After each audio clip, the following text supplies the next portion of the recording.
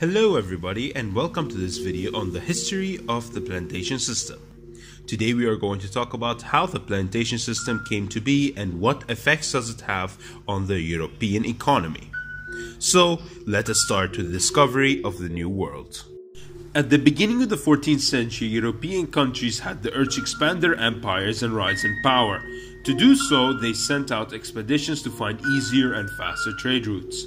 From the most important expeditions was Christopher Columbus's expedition to the Americas in 1492.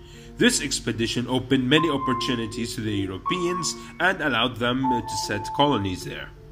The vast fertile areas allowed colonies to benefit from the plantation system. As the colonies grew in America, they found that the land was fertile and a profit can be made.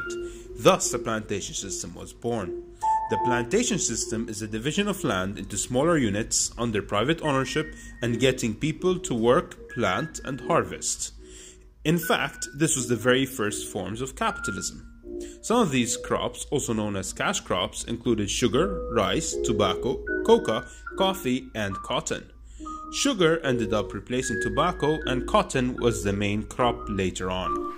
Nevertheless, the plantation system required a huge workforce to work on the large lands. However, the colonists weren't fit for the job.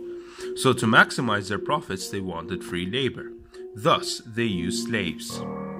At the beginning, they forced natives to work, but it turned out that they aren't fit for such hard labor. So, the idea of African slaves came to mind, since they were physically fit. The production of these crops rested on the alienation of basic human rights of the African people.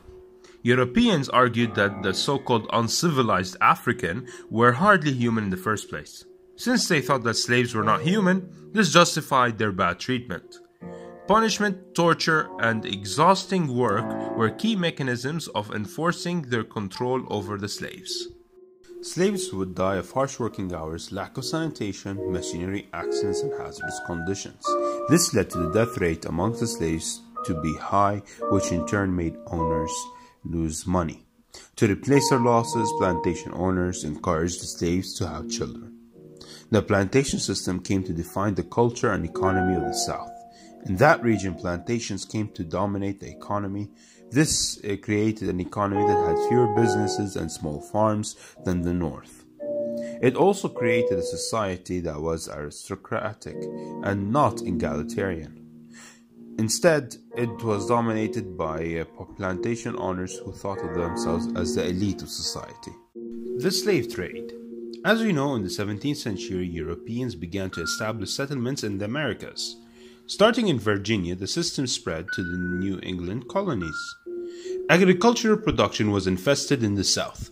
For the plantation owners, the easiest and cheapest way for the owner to get workers was through slavery, since it was cheaper to own the workers than to pay wages. They got slaves through the slave trade. The slaves were captured in their country, mainly Africa, and were traded for goods from England. England's slave traders would load as many slaves as possible into ships and then transfer them across the ocean, and this passage that they took was called the Middle Passage. The Middle Passage was a journey across the Atlantic Ocean from Africa to the colonies, which is a part of a larger trading route called the transatlantic trade or the triangular trade. The triangular trade was from the colonies to Europe and then to Africa and back to the colonies. Plantation owners thus owned the land, the tools, and the labor force. The effects of the plantation system.